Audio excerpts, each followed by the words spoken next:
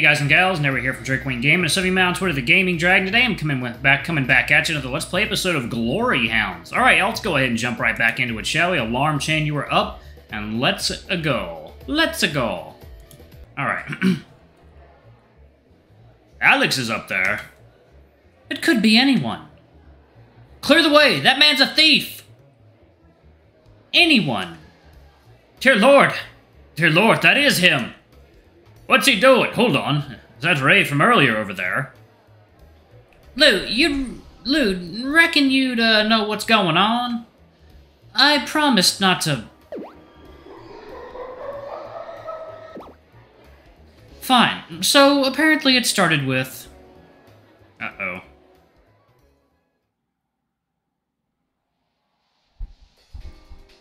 The crowd in the VIP section parts with a cacophony of gasps and yells. It's absolute chaos. A perfect opportunity to give chase. I jump off the catwalk.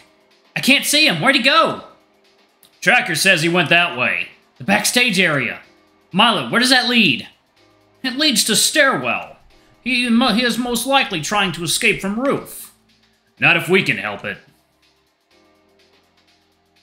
As we run up to it, the door to the backstage area opens and closes, clicking shut all on its own. I can only just stop myself from slamming into it. Did you just see that? This isn't an automatic door, is it? It's like he turned invisible. Incredible, I've never seen anything like that in my life. It's like the Stinger issue 56, Revenge of the Invisible Iguana Man. If I recall correctly, the Stinger ended up losing that fight. Let's hope we don't end up following his example. I don't suppose there's another set of stairs we could take. That'd cost us what precious little time we have. And we have none to lose as is. Stand back. Before I can protest, he lifts his leg and stomps the door. Something cracks and the door slips open again. I wonder if we'll ever get through a mission without Raoul smashing something. My money's on no. Oh, those are cute outfits. I hear someone yell as equipment clatters to the floor in front of us. Camu flickers into view, having seemingly almost tripped over a mannequin. So he was invisible. Long time no see, Kablooey. What kind of voice? Camo! It's Camo! Yeah, what do you think you're doing here? We want the Money Talks gown back, you long-tongued scoundrel. I'm afraid I can't do that. I have great plans for it, you see. Maybe I should do a more smooth-talking voice for him. I'm afraid I can't do that. I have great plans for it, you see. I don't care what kind of fashion statement you're trying to make. You're nothing but a common crook. An unremarkable thug who thinks himself a mastermind. The chameleon's big eyes grow even bigger, then he squints. Common? Unremarkable? Seems to have struck a nerve. And that is some good water. You sniveling hounds have no idea about the hardships I've faced. Unremarkable, you say? Unremarkable? Try invisible. To not be seen or recognized by those around you. Is this a low self-esteem issue, or... Low self-esteem doesn't give you the right to go and take things that aren't yours. I was not speaking metaphorically, you absolutely incompetent ignoramus. The chameleon seems to shimmer for a second before starting to fade. Wait, he's gone? The boss and I look around frantically. Where? This ability, this curse. Whoa, that's coming from behind us. I have my grappling hook to sound reflexively. How did he... All my life, all I'd ever done was blend in. It comes rather naturally to us chameleons, as I'm sure even someone as witless as you knows. Not even dear mother and father seemed to see me. They were always too occupied running their company, only ever talking to me when I was ruining their perfect image. They weren't even present when I took my first steps. On my first day of school, they left me standing in the pouring rain. I had all the money I could ever need, all the toys, but I needed a family, and I had none. The voice quiets down. So I took up sewing in my free time, perhaps hoping that if I made something pretty enough, that if I accomplished enough, they would finally see me. That anyone would. Then, one day, it happened. I was at the school Christmas gala, determined to show off my best work in front of my entire class. I spent weeks on that outfit. I was ready. I stepped onto the podium when I was struck by sudden nausea. Perhaps it was the bright lights. Perhaps that night's caviar had not agreed with me. My ears were ringing, but I could make out the cries of "Where did he go?" and "What's happening?" And lo and behold, when I opened my eyes, I discovered I could no longer see my eyelids, or my hands. Even the clothes I had spent such a long time making had vanished. This accursed gift awoke at the worst possible time. Can you imagine? Invisible! Someone as glorious as myself! I stayed like that for 2 whole days, unable to see myself even in a mirror. Our family doctor didn't know what to do with me. Hospitals ran tests, but found nothing. To this day, I do not know how or why it happened. But father, mother, they called me sick. They called me a freak. A disgrace to the family name. I had never gotten their attention before, but for this, they disowned me.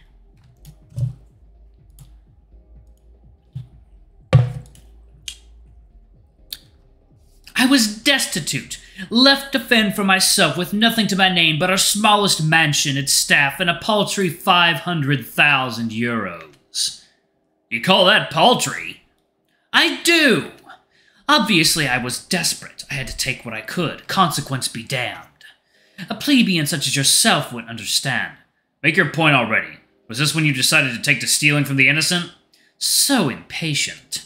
Believe me, I tried to make an honest living. I went to the greatest fashion houses in Europa, talked to the greatest minds in fashion history, asking, nay, begging for the tiniest sliver of recognition. I showed them my finest works, bared my soul to them. I thought I had finally met kindred spirits, but it did not last. The designs I had spent countless hours poring over were stolen, put on display without so much as even a mention or a footnote in the magazines. When I spoke up, they only silenced me, smeared me. I was at my wit's end. And so, to put it in terms even you simpletons can understand, I figured that if the universe deemed it necessary to curse me, I might as well make use of it, It took some time, but I eventually learned to control my new ability. The nausea became tolerable. I still loathe to use it, but being invisible has its perks. I can slip into an establishment unseen, take what I need, and someone more visible than I can take the fall with no one getting any the wiser. My faithful helpers are my kindred spirits now. So you're not working alone. You can't very well expect me to partake in great heists on my own. Why, I might break a nail. There will always be people as hungry for money and recognition as I am, eager to help me attain my goals. Our mutual friend Ahab was one of them. A remarkably stupid one. He never had a vision as grand as I did. And what would that be? To turn only the most beautiful things into fashion items that will make me a star. I will be seen, metaphorically or otherwise. The world will know the name Camo. And you had best not forget it either. The world will know you for the fraud and thief you truly are.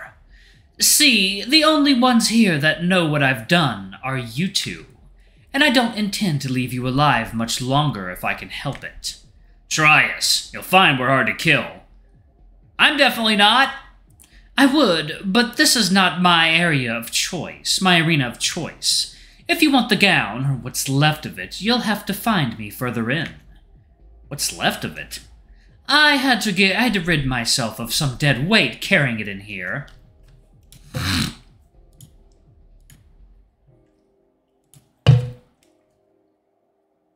Alright.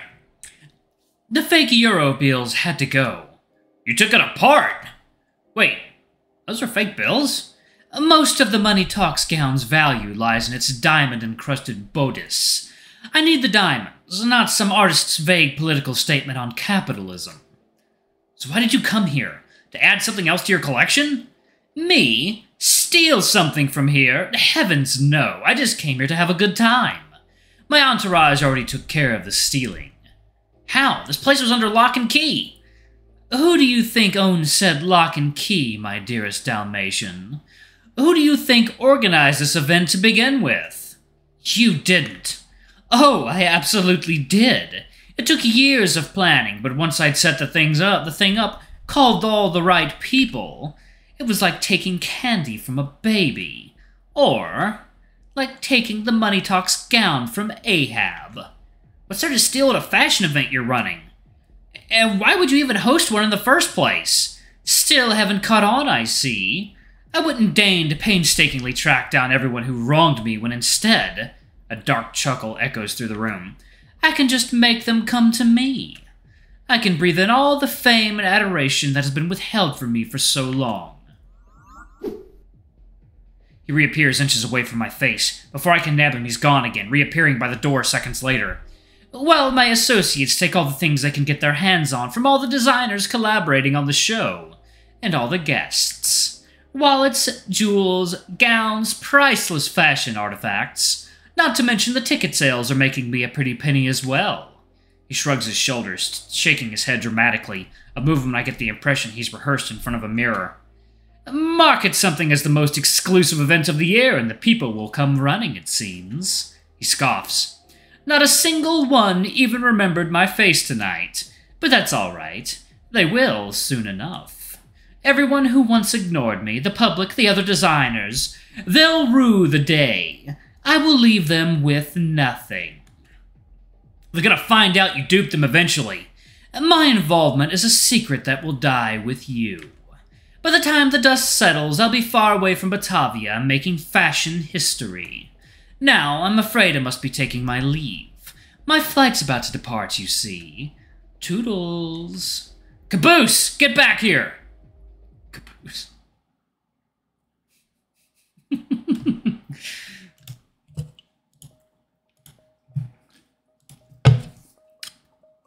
That's how we ended up running up these never-ending stairs. And boy, does this make me regret skipping out on cardio these past many years. My glutes already weren't doing so hot after last night's activities, but this? This is torture. I tapped my earpiece. Milo! Yes. Are we almost there? No. What about halfway there? Not quite. I take a second to breathe, Raoul running up ahead of me. Come on, Spot, it's only a couple dozen floors. The boss's excitement is unfortunately not contagious. In fact, I'm sure I'll pass out if I need to climb up even one more floor. Actually, can we just skip this? Skip what? These blasted stairs! This is technically still my flashback, so why don't we just fast forward a bit? My legs could use some mercy. I don't understand what you're getting at. Flashback? What do you mean I snap my fingers. There you go. Yes, to where it all began. Alright. Oh. And so we are, once again, standing face to face with the target. Well, there you are, you treacherous snake. You won't get away this time. I have to admit, I'm surprised you'd be foolish enough to follow me all the way up here. Of course, judging by your fashion sense, making bad choices seems to come rather naturally to you. Give it up, villain. You've nowhere left to run. Alright, this is the moment Milo's been training me for. I assume the position. Shoulders straight, arm outstretched, index finger pointed at the culprit, just like they do it in the movies. Hand over those diamonds right now,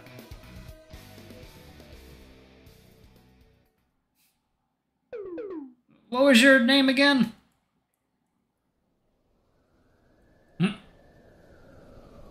You cannot possibly be serious. You spent all this time prattling on about what led you here, and you still can't remember? Look, it even says my name on the screen right now. Look, right down there. Screen? What screen?